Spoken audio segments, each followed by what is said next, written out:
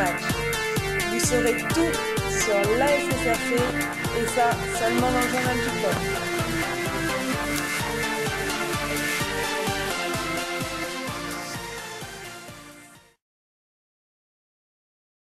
Bonjour à tous et bienvenue dans ce nouveau journal de la ASSRC. J'ai une fois de plus l'honneur ce soir de recevoir mes chers amis David. Bonsoir David. Bonsoir. Fabrice Leblanc qui est de retour après une petite conquête entre voitures, n'est-ce pas? Bonsoir, oui, tout va bien. Et puis Fred.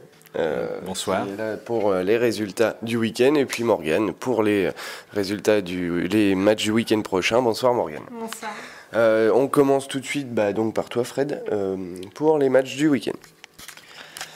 Donc, bonjour à tous. Donc, nous commençons les résultats par notre équipe Fagnon en championnat de DH qui se déplaçait à Cormontreuil et une victoire 3-1 de notre formation. Les seniors 2 écrasent à la maison le FC Bar-sur-Aube par le score de 8-1.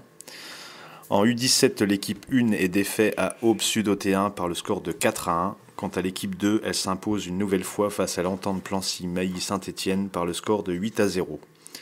En U15, l'équipe 1 bat Rosières par 6-0 et l'équipe 2 bat Pont-Sainte-Marie par 5-3. En U13, défaite de l'équipe 1 3-2 face à Nord-Est-au-Bois. Victoire de l'équipe 2 6-3 face à JH Saint-Julien. Et enfin les féminines qui s'imposent 4-2 face au Risset. En U11, l'équipe 1 bat l'Étoile Chapelaine par 3-0. La 2 fait le nul contre Romilly 3 partout. Et lourde défaite de la 4 face à Saint-Parot-Tertre 14-1. En UFOLEP, nos seniors arrachent le match nul 1 partout face à la Police Troyenne et restent invaincus dans son championnat. Voilà. Eh ben, merci beaucoup Fred. On passe tout de suite au résumé des matchs avec les seniors 1. Toi Fabrice? Je n'étais pas au match. Bon, j'ai eu quelques échos du match. Apparemment, encore une belle victoire de notre équipe senior 1 qui se comporte vraiment très bien dans ce championnat DHR.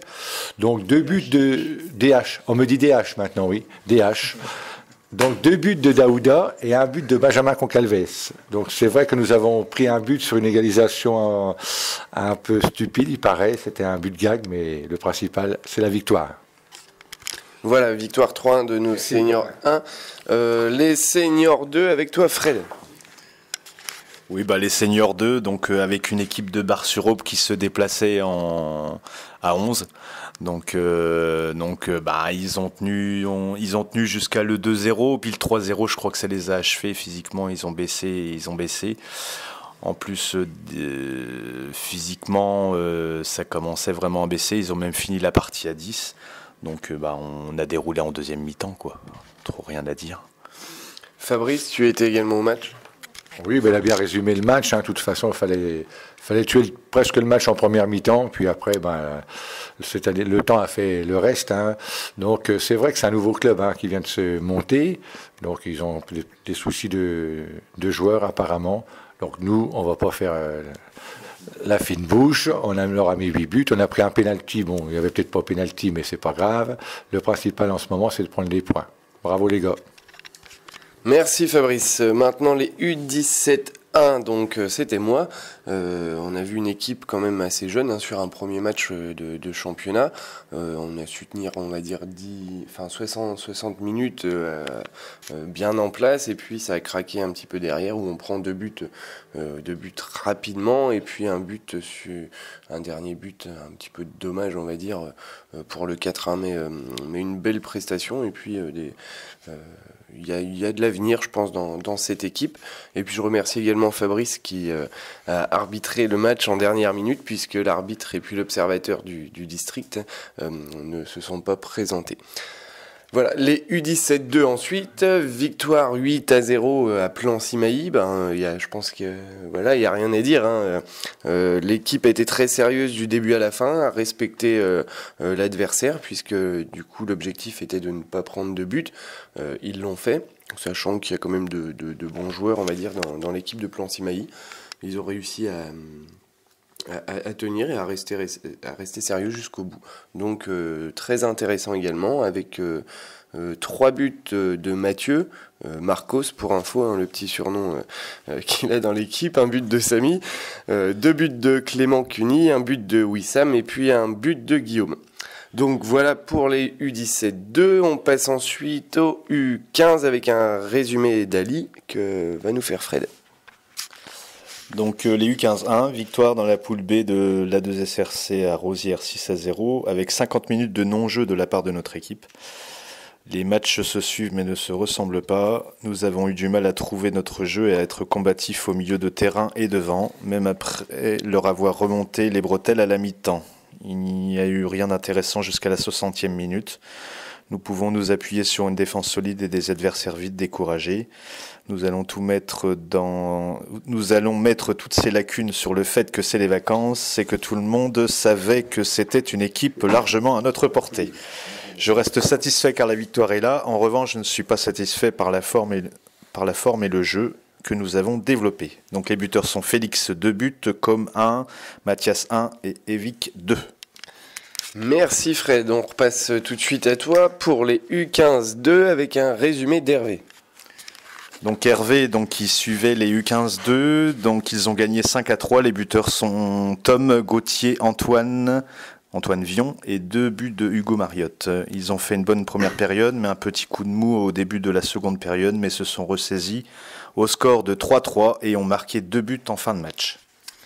Merci Fred, merci Hervé. On passe maintenant au U13 avec toi David.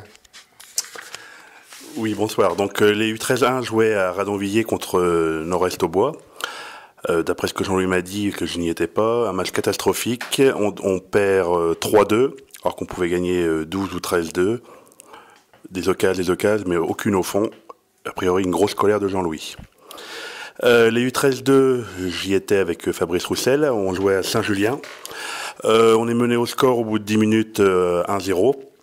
Après, on égalise d'une belle frappe lobée au ras du poteau de Clément. Donc à la pause, il y a 1-1. Après, on a un petit peu recentré le jeu et puis un peu remis les joueurs à leur place. Et puis on a un petit peu plus serré le jeu et déroulé. Et à la fin, le match le fait 6-3. 3 buts de Lucas, 2 buts d'Amine, qui était bien placé. Pour une fois, on l'a félicité. Et donc le but de Clément. Merci Fred, voilà pour les David, voilà pour les U13. Fred, parce que je repasse à toi avec un commentaire de Didier par rapport à nos féminines qui une nouvelle fois ont gagné 2 matchs de victoire si je me trompe pas. Donc bravo aux féminines. Et donc Didier nous raconte que nouvelle victoire 4-2 des filles qui se font un nouveau plaisir en remportant un match serré après un long déplacement au Rissé. Super but de Juliette très bien placé, un but de Lucie et 2 buts de Maëlle en contre. Et pourtant, elle n'était que 8 mais toute présente. Félicitations. Eh bien bravo aux filles et puis à Evelyne qui fait progresser cette équipe d'année en année. Ensuite les U11-1 avec un commentaire d'Olivier. Donc Olivier, 3e match de championnat contre l'Étoile Chapelaine qui était invaincu. Nous avons remporté le match 3-0, 1-0 à la mi-temps, mais ce fut un match laborieux et assez physique. Nous avons pu compter sur une grosse défense. Les buteurs sont Mathis 2 buts et Valentin 1 but. Les U11-2 avec un commentaire de Stéphanie. Donc Stéphanie, match U11-2 contre Remilly, match décevant, il était largement à notre portée et nous les joueurs n'ont pas su concrétiser et surtout respecter les consignes. On conclut en disant que ce n'était sans doute pas leur jour. Et Fred, ça va encore être pour toi, l'UFOLEP avec le coach de l'UFOLEP, Fred. Voilà.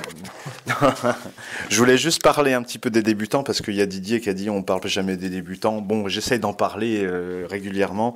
Donc à savoir qu'il y avait un plateau qui était organisé donc par nous ce samedi, donc avec 6 équipes de Sainte-Savine-Rivière représentées. Un très beau plateau comme d'habitude dans nos terres. Quant à l'UFOLEP, un match très physique. On est mené rapidement 1-0 sur un coup franc qu'on leur donne, une déviation de la tête un peu chanceuse. Et il a fallu se battre jusqu'au bout. On égalise à la 90e minute. Mais voilà, quoi, c'est pas terrible. Voilà pour l'UFOLEP. Merci Fred, un peu déçu de ton équipe hier. On passe du coup maintenant au match du week-end prochain puisque les résultats sont terminés. Avec toi Morgane. Donc notre équipe Fagnon accueille Charleville OFC à la Noulutel dimanche 27 à 14h30. Les seniors première division se déplaceront à Souligny pour y affronter l'ASVPO. Nos féminines se déplacent à Ilomont mercredi 23 à 15h. Et enfin, l'UFOLEP se déplacera également à Ilomont dimanche 27 à 9h30. Et ben voilà, c'était très court ce soir pour les matchs du week-end prochain. Effectivement, c'est les vacances, donc nos jeunes ne jouent presque pas. On passe maintenant au jeu. Avec toi Fred, donc on n'a pas posé de questions avant l'enregistrement du journal, mais la surprise c'est que c'est toi qui dois donner une question en improvisé. La bonne blague. C'est une bonne question. Mais j'en sais rien moi. Qu'est-ce qu'on va pouvoir poser comme question ? Quel est le surnom du buteur qui a mis un triplé en U17 ? Le surnom du buteur qui a mis un triplé en U17. Il faut bien l'écouter. Donc, n'oubliez pas que la réponse est à mettre sur notre page Facebook lorsque nous marquons la réponse à la question. Et la réponse est bien sûr dans le journal. Donc n'hésitez pas à vous inscrire puisque nous avons encore eu beaucoup de monde cette semaine au niveau des réponses puisqu'on a eu une réponse de quelqu'un qui a déjà gagné. Donc s'il continue à jouer, c'est que l'invitation qu'il a eue au match des seniors 1 lui a plu puisque c'est presque VIP. Buvette, entrée au stade pour 2 personnes, c'est presque VIP. Le massage, mais ça c'était en rentrant chez lui je crois. Donc voilà pour le jeu. Des infos diverses sur le club. Est-ce qu'on en a cette semaine avec Fabrice ? Oui. C'est pas une info, c'est-à-dire qu'on s'aperçoit que nous avons beaucoup de joueurs maintenant au club et c'est très bien, on en a de plus en plus. Par contre, il nous manque des dirigeants. Alors, on voudrait peut-être lancer un appel ce soir. Si vous écoutez le journal et que vous voulez être dirigeant dans notre club, il faut vous présenter au stade, soit dans n'importe quel stade, si vous avez une équipe préférée quand ils jouent, puis aller voir l'entraîneur et dire tiens, ça m'intéresse d'être dirigeant ou dirigeante. On a besoin de tout le monde. Pourquoi ? Parce qu'il y a beaucoup de travail hors les matchs, c'est facile, mais il y a du boulot à côté. Donc voilà, c'est l'appel que je voudrais faire et n'ayez pas peur, c'est facile, ça vous coûtera 1 euro à l'année et puis un arrosage parce qu'il faut arroser ça, d'accord ? Merci Fabrice, et puis je suis tout à fait d'accord avec toi puisqu'en plus un dirigeant peut passer comme certains du club presque 20 heures par semaine et certains 1 heure, donc un petit peu de temps libre, ça peut toujours servir dans une association. Donc pas d'infos diverses sur d'autres équipes, sur d'autres... Non, pour personne. Le journal va... Ah si, Fabrice, rebelote, il cherche une voiture, oui, ça doit être ça. Oui, on cherche une voiture gratuite. Non, ce que je voudrais dire aussi, c'est que hier en Senior 2, on avait un nouveau joueur qui s'appelle Antonin. Et malheureusement, il s'est déjà blessé au genou. Donc il a été aux urgences ce matin et apparemment, il y aura peut-être un petit ligament de touché. Donc on lui souhaite déjà un prompt rétablissement et c'est dommage puisque ça a l'air d'être un bon joueur, mais qu'il se soigne déjà bien. Allez, courage Antonin. Bon courage à Antonin, ce numéro 4 que j'ai aperçu hier, effectivement. Le journal touche à sa fin, ça a été assez rapide. Ah, encore Fabrice, ah oui, parce que sur la voiture, il voudrait que les pneus soient neufs. Non, plus sérieusement, je viens de me rappeler que j'avais plus rien à dire. Merci Fabrice. Il fout pas la merde dans le journal, c'est bien. Donc voilà, c'est terminé pour cette semaine. Merci de votre fidélité. N'hésitez pas à mettre vos réponses sur le jeu du journal. Plus on aura de réponses, plus on pourra se permettre de mettre de jolis cadeaux. Donc soyez fidèles aussi au jeu. On se retrouve bien sûr sur notre page A2SRC Facebook et puis une page ASSRC non officielle sociale dont s'occupe une amie du club et qui met beaucoup de photos des matchs. Donc n'hésitez pas non plus à rejoindre cette page sur Facebook. Voilà, on se retrouve bien sûr la semaine prochaine avec certainement un invité puisque peu de matchs vont se jouer. Donc on vous présentera certainement certaines personnes du club pour aussi connaître tous les nouveaux. Voilà, on se dit salut. Oui. Merci à vous une fois de plus d'avoir été présents. Et puis à très bientôt sur les terrains. Salut.